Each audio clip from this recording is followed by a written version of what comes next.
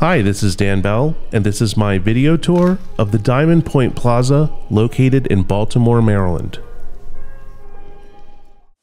Everything happens to me. I'm broke. Can't pay my bills. I think I'm cursed. I'm just bad luck.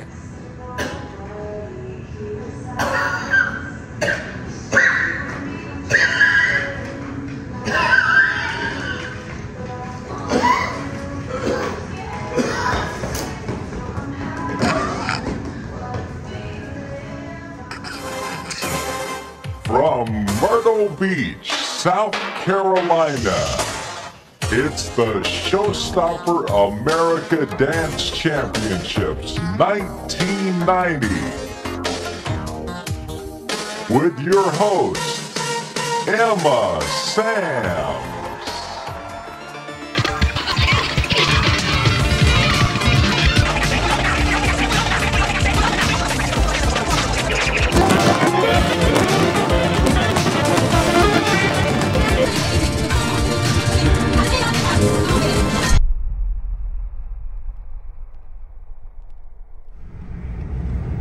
Okay, here we are taking the exit into the Diamond Point Plaza, which is located on Eastern Boulevard in Baltimore, Maryland.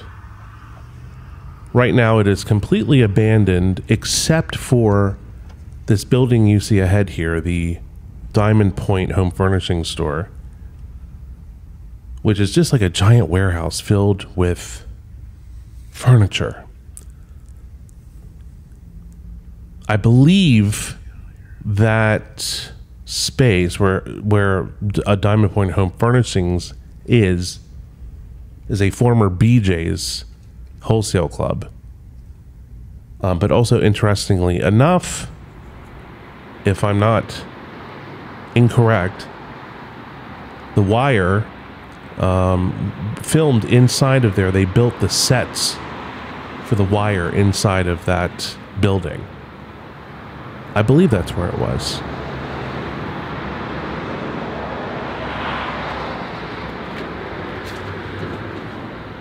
Here we are entering this grimy former fast food restaurant. There's been a little bit of discussion on what fast food restaurant this was. I've heard KFC. In the back, I saw a towel dispenser that said Roy Rogers on it. I also saw a soap dispenser in the back that said McDonald's on it. So who was it? I can't remember. I honestly can't remember. I think back and just cannot remember what restaurant this was. But as you can see, there's no food cooking at this place anymore.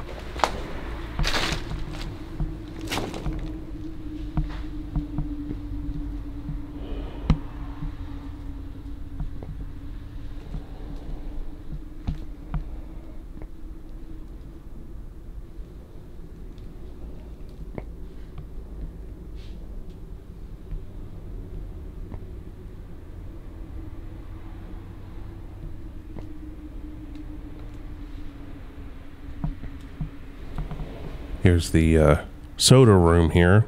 And you may be asking, what is all of this stuff?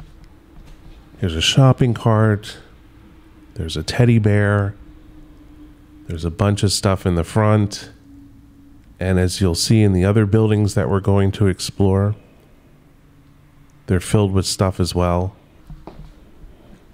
Basically, there was a gentleman who ran a flea market out of the shopping center. I had been to his place a couple of times. I believe he is what you would call a picker. And a picker is somebody who basically cleans out houses. You know, a relative dies, the family doesn't feel like dealing with the house. So they call this gentleman. He comes and cleans the house out and then takes all this stuff over to his flea market and sells it. Anyway, he Must have had some kind of a deal with this place. But as you'll see, he definitely cleaned everything out. Probably took him a few weeks because he had a lot of stuff tucked away in this place. I just like pancake syrup. You smell that? Or curry. It smells like curry.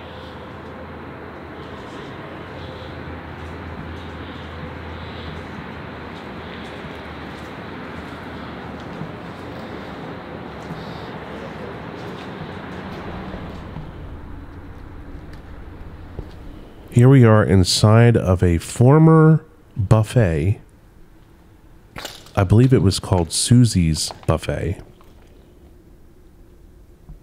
But if you frequented this plaza, please share your knowledge because there is not a lot of information about this place. I used to go down here to go to Ames back in the day. Ames has been closed at this location for more than a decade. But you'll see some footage from inside Ames later in this video. You can see this is a basic kitchen area for cooking food, preparing food. Probably a very busy kitchen at the height of when the buffet was open.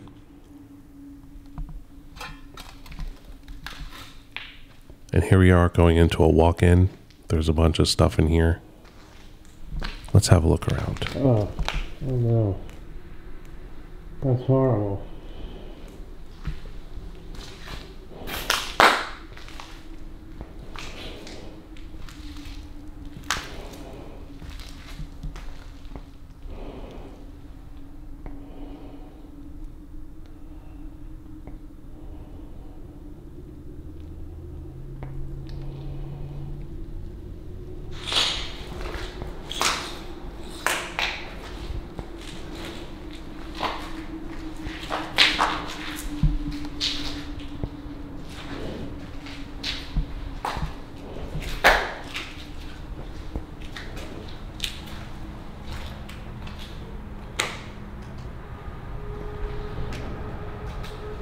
There's an open door over here.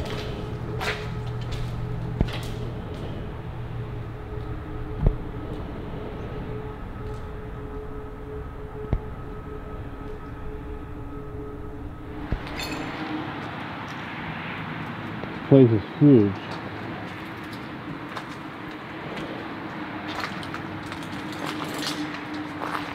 So this shopping plaza opened in 1990. I don't know if Ames was always the anchor, but it appears that that was the way it was. It is 253,000 square feet on 26 acres of land. In 2012, it sold for $5 million. And apparently, or allegedly, it is going to be torn down and replaced with an Amazon distribution center. I couldn't find any articles talking about that, so I may be wrong, but it does make sense since Amazon is taking over malls, mall properties and shopping center properties and tearing them down and building these huge distribution centers. So probably what is going to happen here. I bet it stinks so bad in here.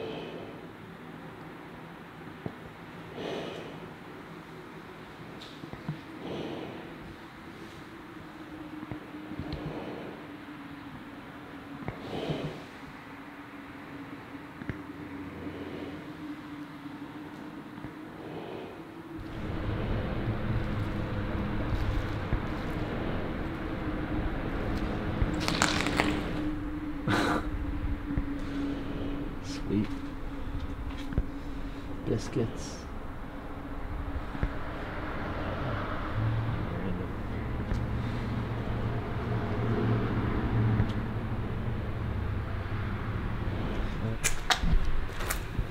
So here we are moving through the wall into another space, another retail space, which is right next door to where the buffet is. And here's a mirror over here and some dolls and stuff on the floor.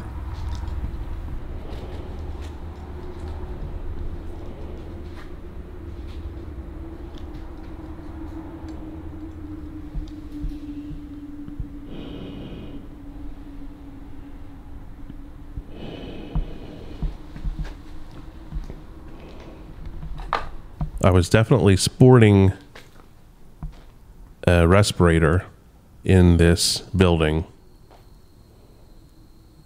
Lots and lots of mold. But all the doors were open, so made it easy to get a breeze going through, but it was still really moldy. Better safe than sorry.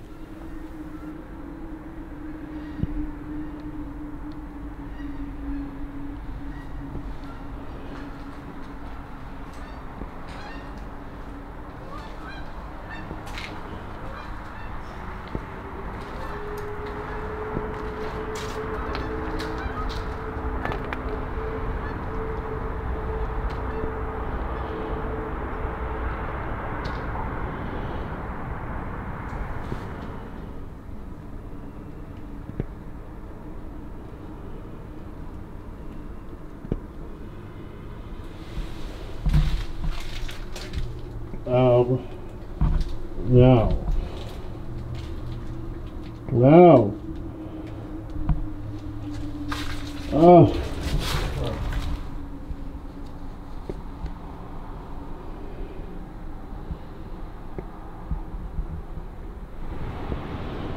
That bathroom was unbelievable, and I don't know what would smell worse, the toilet or champagne scented hand soap. I've never heard of a champagne scented hand soap. I didn't know champagne, I've had champagne before. It doesn't really have a smell that I would be excited about if I washed my hands and my hands came out smelling like champagne, but whatever, it's Marilyn Monroe. It's her formula.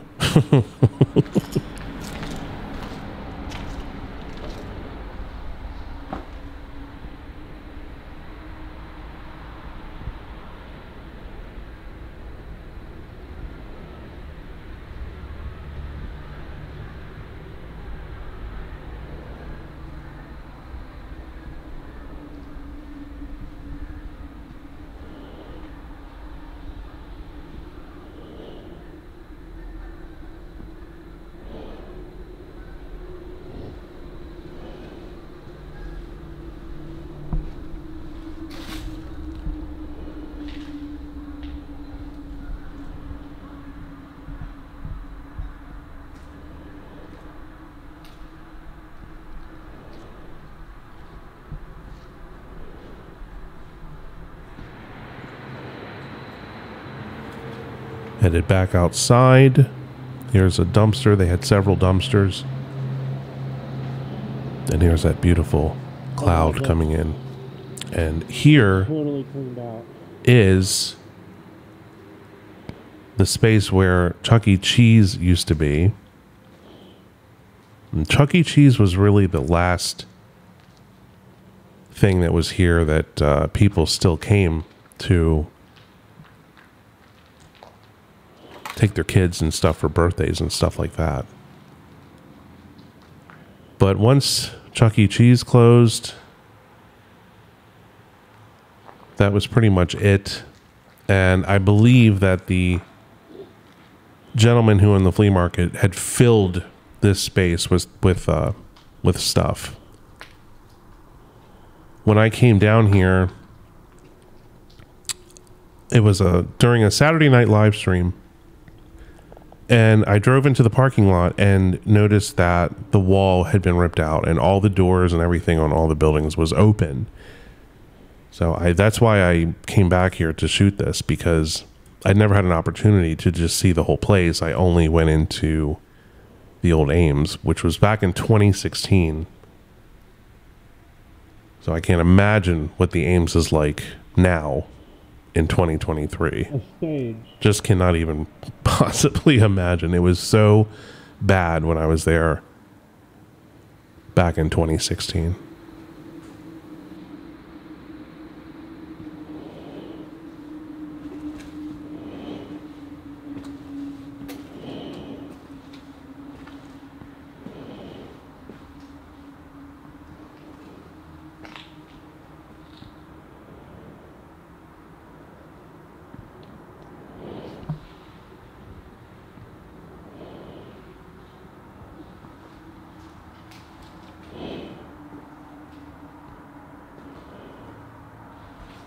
Okay, so I'm just having a little dilemma. What are these? Obviously, they're cases to carry something, but it says 4 people should carry one case. And I'm not sure what would go inside of these that would be that heavy, but I'm sure dozens and dozens of people will write in the comments what these were. I don't know if they were military or I'm just not sure. I've never seen anything like them. So let me know in the comments. I keep hearing. Hello, hello.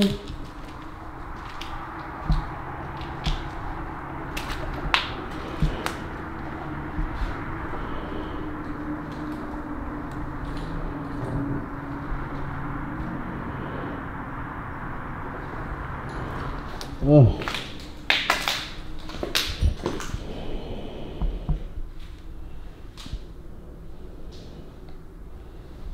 Melted table.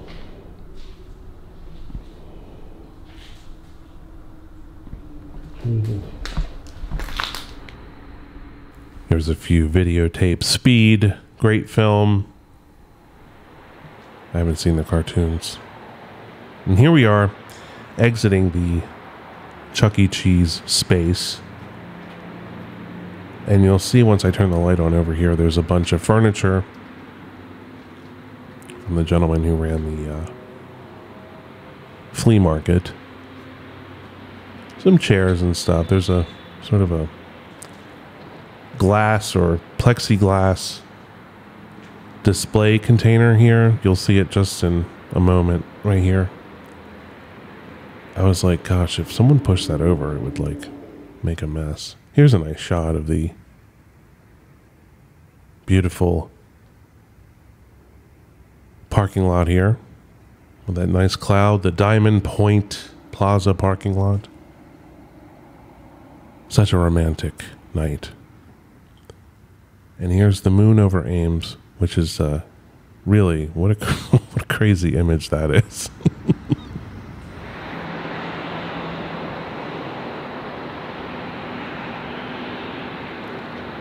Ames is all locked up, but that's okay. Let's go inside. Okay, here we are back in 2016, which almost seems like yesterday because I remember doing this so vividly, getting into this old, rundown, apocalyptic, defunct, shuttered Ames store. I'll never forget this place. First of all, out of all the places I've been in, abandoned places, this was the worst. The amount of mold inside of this building, if you look up there, look at the mold growing on those walls. Look at that mold. Those are enormous colonies of mold. Here's a wide shot of the whole store. I just couldn't believe that there was stuff still left inside this store. And you'll see in a minute as we head back to the stock room. The stock room was full of merchandise. Full. I was only inside of Ames for about 8 minutes. I started having a panic attack because my respirator it was really hot when I went in here, and I was sweating, and I just wanted to take my respirator off for a minute, and I'm like, you can't take it off because you're going to get sick breathing in the air inside of this place. Look at the mold in here. You would literally need a full body protective suit with air, fresh air blowing in to go inside of this place. So I was only in here for 8 minutes. I got as much footage as I could, and I turned around and left. Here's an old Kodak shelf. That's something. It certainly is a Kodak moment now, isn't it? And here we are headed into the back stockroom. These are doorknobs, it looks like, or lamp parts of lamps, I think. But look at this. Look at all this stuff. It's just dead retail, dead stock. Can you imagine, like, pulling all that out and looking through it and seeing what's in there? I bet there's some really cool shit in that in those boxes. Getting a last look here. Here's a little shelf here. This Ames was definitely the worst place I've ever been in. I couldn't handle it. I had to get out. But it was also the most surreal of the places, retail-wise, that I've been in. So this here is the last place that's open. But it's a furniture store. But it looks so depressing. I mean, I just can't imagine. Look how depressing it looks. And there's like nobody here. Feels like completely.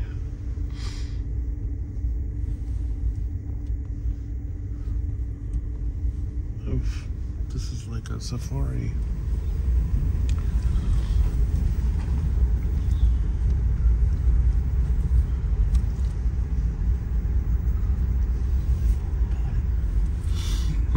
Porta potty.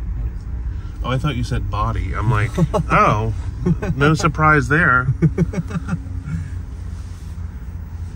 Good Lord. What's the deal with the porta potty? Seriously, I mean, there's more porta potty. Let me just look over here real quick. I'll back up. Oh, God.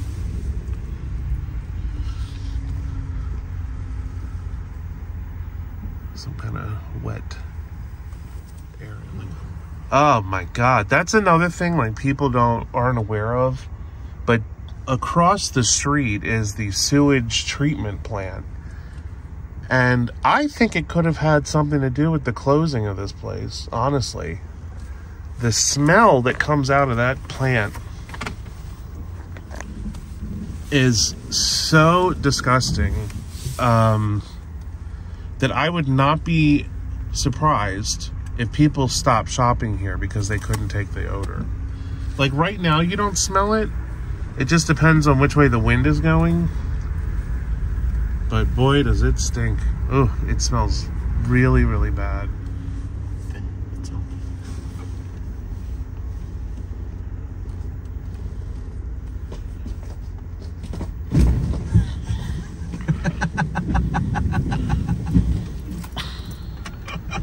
And then we come up to the grand finale. The grand finale of this is these truck containers. And I don't know what, that one's empty. That one's empty. There's another porta potty. Oh, look, there's a whole collection of porta potties. Now, I don't know if this is the antique place that basically took over the entire shopping center after everything closed. I guess they gave them a deal or something. But,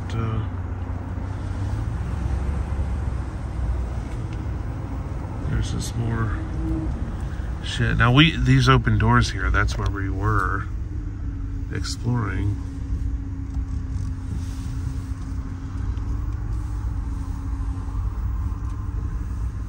All this junk. Look at all this shit. Good God, man. You know what this looks like? Like after a tornado. You know? Like when a tornado hits like a residential neighborhood. It rips everything apart. That's what this looks like.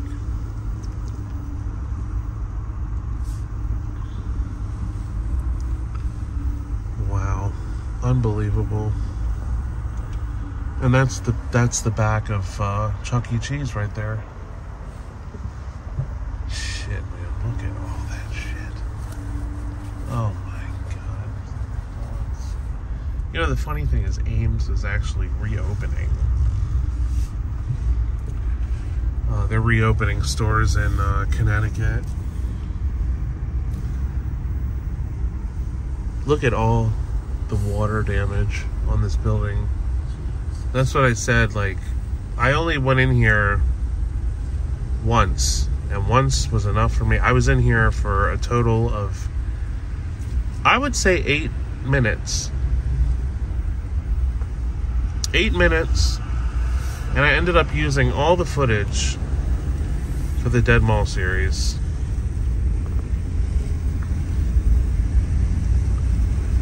But it was so toxic in there that, I wouldn't recommend anybody enter Ames, the old Ames store. Although it is locked up pretty tight. I want to thank you all so much for supporting this series. It's been going on since 2014 and it's still going strong. Join me on Patreon at patreon.com/thisisdanbell for extra content. And I love you guys very much. Thank you so much. Glad to be back.